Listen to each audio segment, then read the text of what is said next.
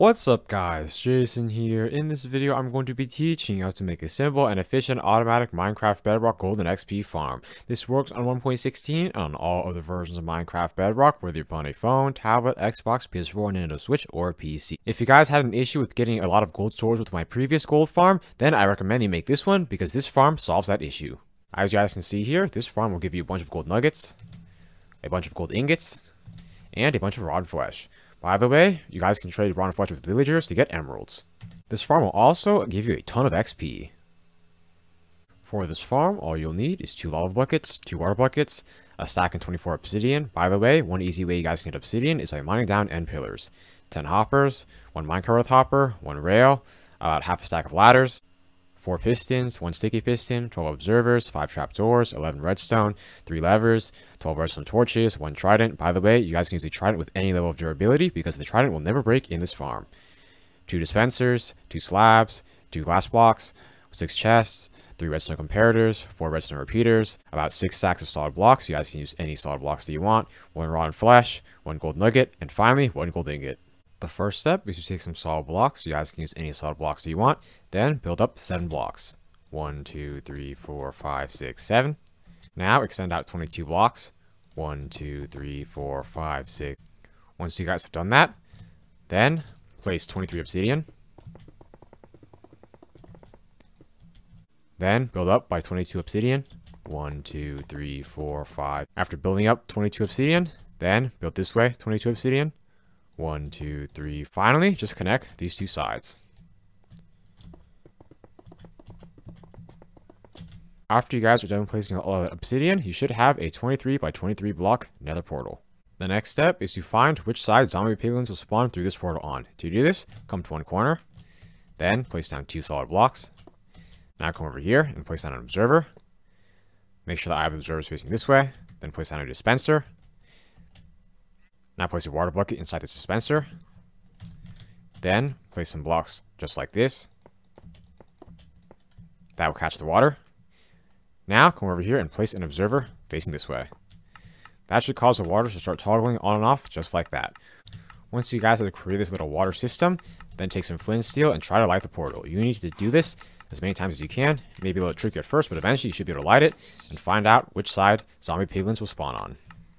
As you guys can see there, zombie piglins spawn on this side of the portal for me. That means I will need to make my water transport system on this side of the portal. After finding the side zombie piglins spawn on, you can break this little system. The next step is to come down here and place a layer of solid blocks. Now go to the side of your portal where zombie piglins spawned on and place 8 blocks over here. 1, 2, 3, 4, 5, 6, 7, 8. Then place a block over here and extend out 7 blocks over here. 1, 2, 3, 4, 5, 6, 7. Now place a block over here and extend out 8 blocks. 1, 2, 3, 4, 5, 6, 7, 8. After you guys are done creating this little pathway, place 3 solid blocks over here and 4 over here.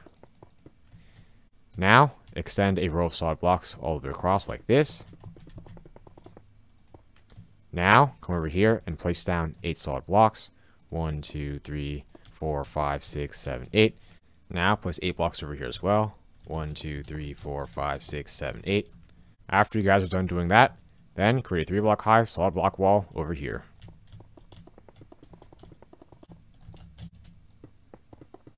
Once you guys are done creating that front wall, come over here.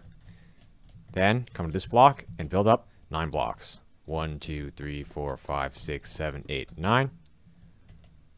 Then build up 9 blocks over here. 1, 2, 3, 4, 5, 6, 7, 8, 9. And 9 blocks over here as well. 1, 2, 3, 4, 5, 6, 7, 8, 9. After doing that, place 3 blocks in this spot. The next step is to take a water bucket, then come over here and place it down.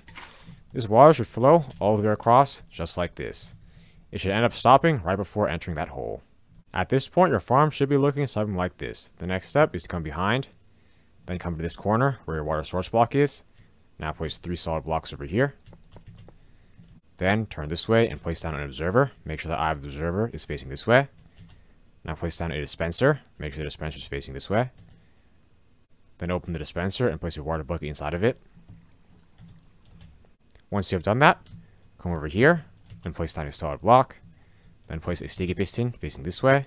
Now place an observer over here. Make sure the eye is facing this way. This should cause your water to start toggling on and off just like that. The next step is to place a solid block over here and over here. Now extend down 6 blocks. 1, 2, 3, 4, 5, 6. Then break this block, and this block. Now place a lever over here. Then place a redstone torch on top of this block. Redstone torch over here. Redstone torch over here. And finally, one more redstone torch over here. After you place those redstone torches, place a piece of redstone right at this spot. Now flip this lever down. When you guys flick that lever down, it should shut the water system off. This will be the portal breaking system of this farm. Whenever the portal is broken, it will have a chance to spawn zombie piglins. The next step is to come over to this side of the portal. Now, count up 3 blocks from the bottom. 1, 2, 3. Then place 1 block over here. And 6 more this way. 1, 2, 3, 4, 5, 6. Then come back over here and place down an observer with the top arrow facing this way. Now come behind and place 5 more observers facing this way. 1, 2, 3, 4, 5. The top arrows with these 5 observers should be facing this direction. The next step is to place 2 solid blocks over here and 6 over here. 1, 2, 3, 4, 5, 6. Now place 3 over here, 3 more on top. Then place 6 over here. 1, 2, 3, 4, 5, 6, and place another layer on top. Now place 2 solid blocks over here and 2 more on top. Now connect these 2 sides up here. The next step is to take some trapdoors. Then come down here and place down 5 trapdoors. 1, 2, 3, 4, 5. Now open them all. Once you have done this, take a lava bucket and place it right in the middle. This lava and observer system will cause your portal to stay lit when the farm is turned on. If this portal does not get lit for you, then make sure you have fire spreads turned on. Also, check your water dispenser system.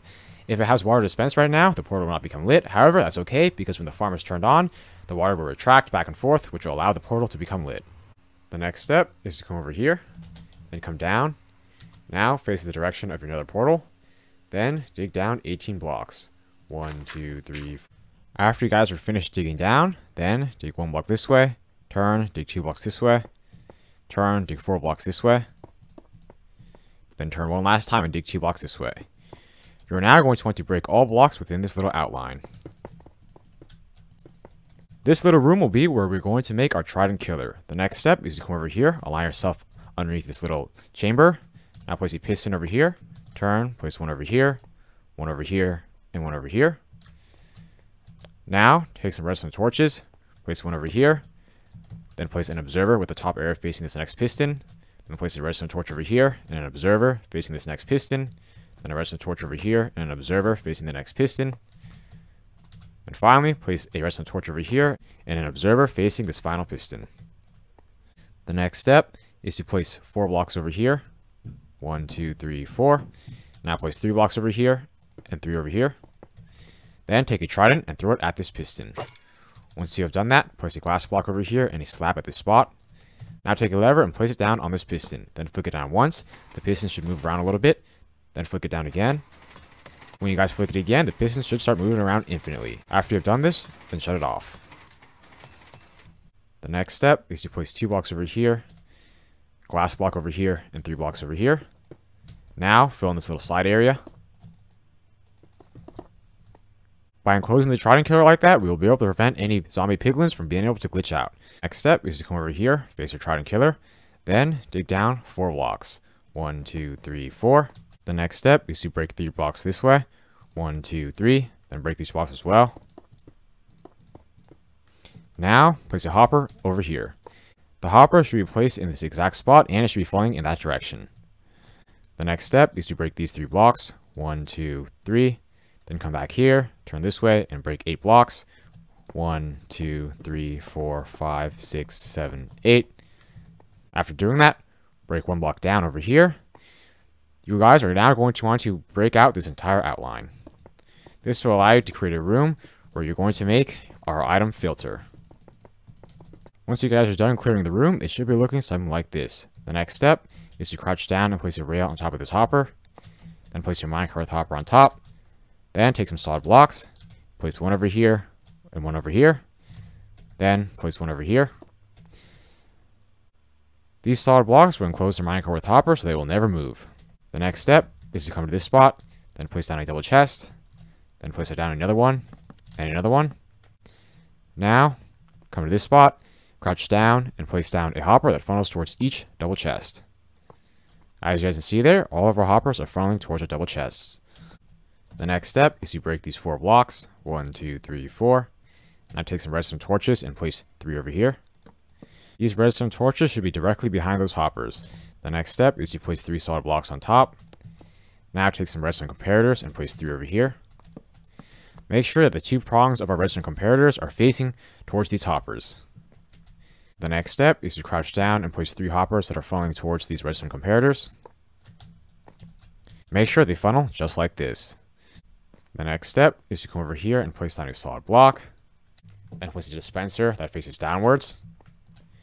Once you guys have created that, then come over here, crouch down, and place 3 hoppers that funnel towards the dispenser. The next step is to break these 3 blocks. Now, place 3 redstone repeaters over here. Make sure all the redstone repeaters are facing that way. Once you have done this, break these 6 blocks. 1, 2, 3, 4, 5, 6. Now, place 6 blocks over here. 1, 2, 3, 4, 5, 6. Then take some redstone and place 9 redstone just like this. This redstone will allow us to filter items through. The next step is to place a block over here, then place 2 blocks over here. Now place 1 over here and 1 over here, then break the center block. Now place a lava bucket at this spot and quickly place down 2 blocks. Then break this block. The next step is to place 3 blocks over here. 1, 2, 3. Now place a block over here and a block behind, then break this block. Now place a lever over here, redstone torch, redstone repeater facing that way, and a piece of redstone over here. This should create a redstone clock. Once you guys have created this redstone clock, put this lever down to shut it off. When this redstone clock is turned on, it will power the dispenser so that it will incinerate all the gold swords in the lava. The next step is to open this hopper. Then place down 41 solid blocks in this slot. You guys can use any solid blocks you want. Then place a solid block in each of these 3 slots. Now place a rotten flesh over here. Once you've done that hopper, come to this next one, then open it, and place 41 solid blocks over here, 3 more solid blocks over here. Now place down a gold ingot right at this spot. Now open this hopper, then place down 41 solid blocks over here, then place 3 blocks over here. Finally, place a gold nugget right at this spot. This will be the item sorter of this farm. How it works is, when zombie piglins are killed, their loot will get funneled through the minecart with hopper, then down into this hopper. Then, the loot will get sorted through all the hoppers because of the redstone system. All the gold nuggets will be funneled into this chest, all the gold ingots will be funneled into this chest, and all the rotten flesh will be funneled over here. The gold swords will be funneled down to this last part, and when the redstone clock is turned on, all the gold swords will be incinerated. This will prevent gold swords from being able to clog our collection system. The next step is to come over here, then break blocks up all the way to the surface. Now, come back down and place ladders all along this wall. This will allow you to easily access the trident killer and collection system of this farm. Once you guys are done creating this item sorter, I recommend you guys place some torches around the area just to prevent mobs from spawning down here. You should also place a couple torches at this trident killer. I'm now going to show you all how to use this farm. To use it, first come down here to the item sorter. Once you're down here, flick this lever. That will start powering that dispenser so that it will be able to incinerate all the gold swords. Now, come up here and turn on your trident killer. Then, come up here. Go to the switch. Now flick this lever. That will cause the portal to start getting lit and broken, which will cause zombie piglins to start spawning, as you guys can see there. They will then get pushed down into the trident killer. From here, you guys should stand right at this spot so that you'll be able to collect all the XP. As you guys can see there, the piglins will automatically get killed. Then, you'll be able to collect all their XP over here. All the loot will then get funneled down into the collection system. By the way, if you guys hold a Lumen 3 sword, you'll be able to get more drops from this farm. This is because the Lumen 3 effect will be applied to the trident. When you guys want to collect your loot, all you have to do is come down here. Then, in this chest, there will be your gold nuggets. In this chest, there will be your gold ingots. And in this chest, there will be your rotten flesh. All the gold swords will get incinerated by that lava. If you guys want to turn the farm off, just flick this lever down. And as you guys can see there, it will get shut off.